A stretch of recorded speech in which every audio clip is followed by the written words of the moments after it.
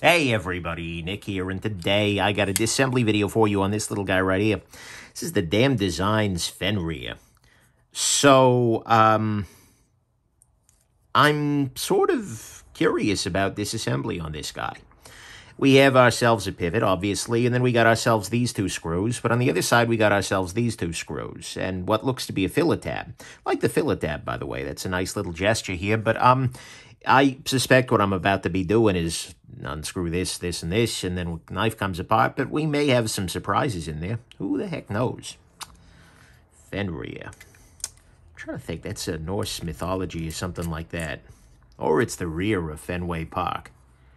Like, oh, yeah. The other team's bus pulls around to the Fenrir.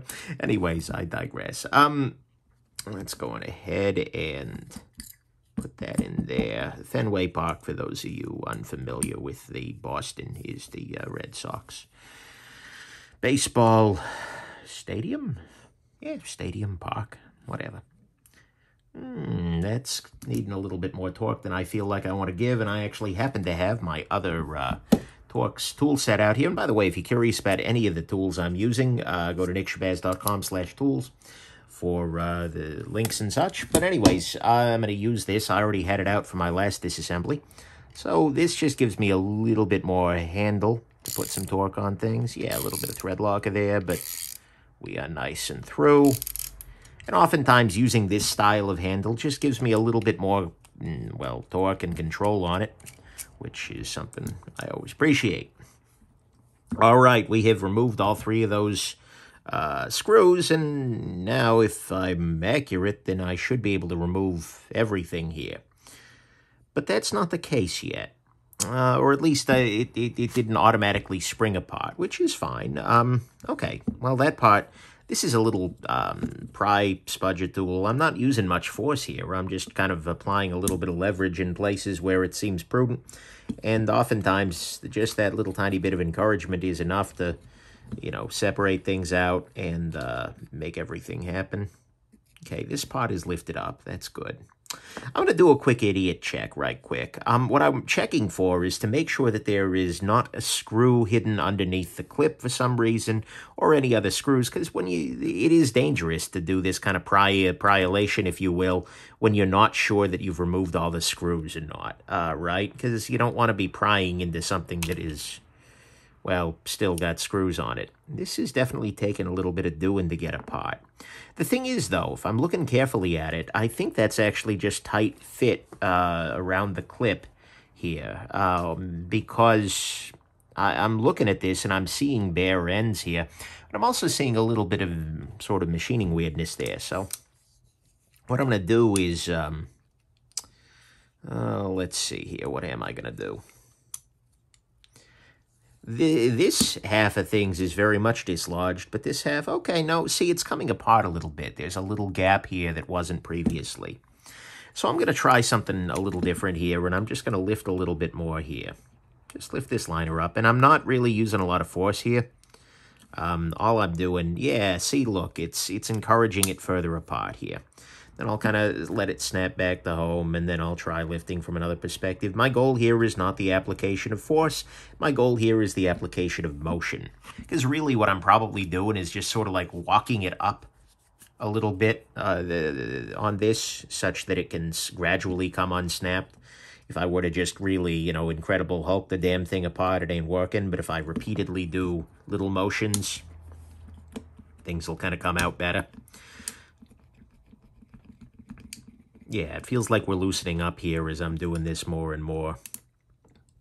Because there is a stabilizing pin in the back here, which is fine. There is no way for there to be a screw on that. And I just hit the phone with my Batman mask, which I deeply apologize for. Okay, the pivot is coming out, which is fine. I'm going to take advantage of that right now. Here, we'll press through with this.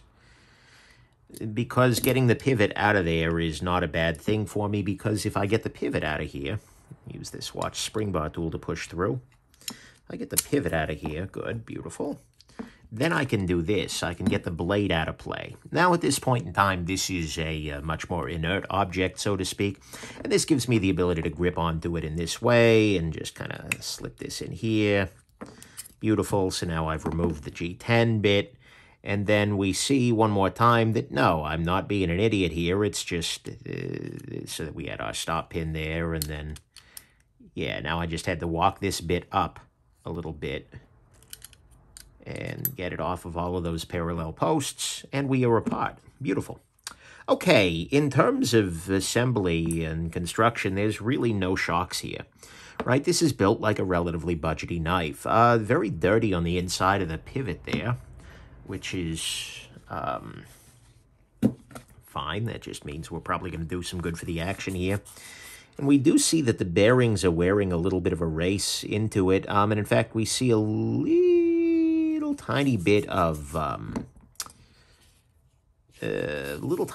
bearings, like areas where the bearings have pressed into the metal a little bit, which indicates that these aren't the hardest liners ever. But you know what? At the same time, after a while of using the knife, it'll kind of just turn into one compacted race and probably work out fine.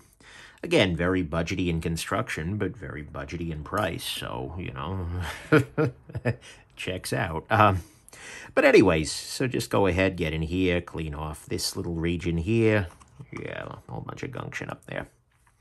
Get in here, clean this off. I hope I haven't been doing a bunch off camera. I'm still using the camera angle from an Ask the Nick I did recently. So, yeah. Anyways,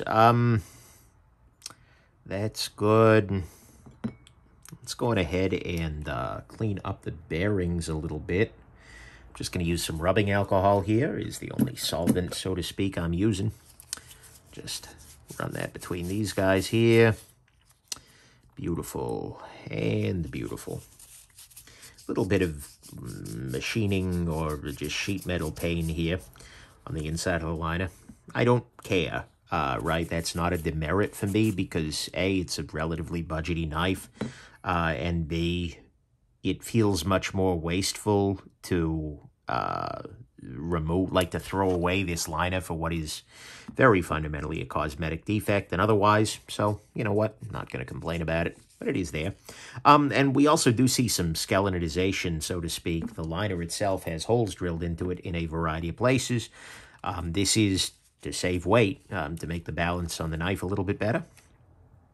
So here's this, our non-free spinning pivot. This is, I'm just checking to make sure there's no, like, shelf or anything like that. I wouldn't picture this needing to be oriented in any particular way, but because this itself, the reason for this hexagonal head being a good thing, not only is it a branding effort, which it works fine as, right? It looks good. But more importantly, it prevents the pivot from spinning freely. So I can, you know, rotate the pivot on the other side there, and it just doesn't matter, right? I can unscrew it without trouble. Okay, there we go. Put a little bit of, I'm going to use, in this case, some 10-weight nano oil. Just put it down on the bearing race, drop on a bearing. Bearings look golden. Well, literally. Hey. Well, the bearings look ceramic, which is good, by the way. Ceramic bearings, well, not something I can object to, really. My wife is probably going to announce dinner in the next little while here, because she's downstairs making dinner and is want to announce when it is ready. So if you start hearing my wife randomly say, hey, dinner, that's what it is. I know that's going to shock you. If you hear my wife say dinner, you might not be sure that she's announcing dinner, but I can guarantee you that, in the same way that I can guarantee you that somebody right now is clutching their hands together and saying, but Nick, you idiot, there's a washer still in there. Yeah, anyways, I digress. Go ahead, drop this in. And rotate the bearing, get that spread out. I have massively over-lubricated the detent ball path. I'm going to try and parlay a little of that into the bearing, but oh boy, that was an Exxon Shabazz moment. Let's go on ahead and push this on. I know that I need to be a little, not cautious, but I need to get all of these things in parallel. Like all these holes and posts are relatively tall because they go through this relatively thick G10. By the way, the clip never came off. But anyways, so I kind of have to be a little cautious as I snap everything back together here. So that I keep everything in alignment. There we go. We're all snapped through. Snappity snap. All right, we're good to go there. Now I'm going to drop the G10 on. Not entirely in position yet, but I don't rightly care because as I tighten things up, the G10 will snap the rest of the way in as this will become flush. Let's go on ahead and put some thread locker on here using some blue Loctite on a stick here. Drop this into position. And let's see here. Tightening, tightening, tightening. Okay, and that was too tight, so I'll loosen it up just a bit. And now I will put in the 2 screws in the back here for the clip. Again, use a little bit of thread locker. Why not? Did I really make the back of Fenway Park joke? Nice. That was a stretch. I'm picturing Slicey Dicey. So Slicey Dicey's an excellent YouTuber and also a professional ass comedian, right? I'm sorry, he's a professional comedian, not an ass comedian who's a pro. But anyways, I'm picturing him judging me for that one. Because, frankly, that's well-deserved judgment. But yeah, he's like my humor conscience. Like every time I make a joke that I know is bad, I picture him in the background judging me. All right, so we are put back together here. Everything is running better, frankly. We're dead centered, smooth. Oh yeah, good to go. That is a better action than my sense of humor is. Good God, I can't even... All right, before Slicey keeps judging me, like right now, he just someplace, it's only 7 o'clock Pacific, so he ain't asleep, but if he was, he just woke up in a cold sweat, not sure what went on. But nonetheless, before Slicey starts, pacing in his home, not sure why, at my jokes attempts, I'm going to go on ahead and head down the stairs and have some dinner with my wife. So, hope this has been interesting to you and that you have yourselves an absolutely wonderful rest of your day. Bye now.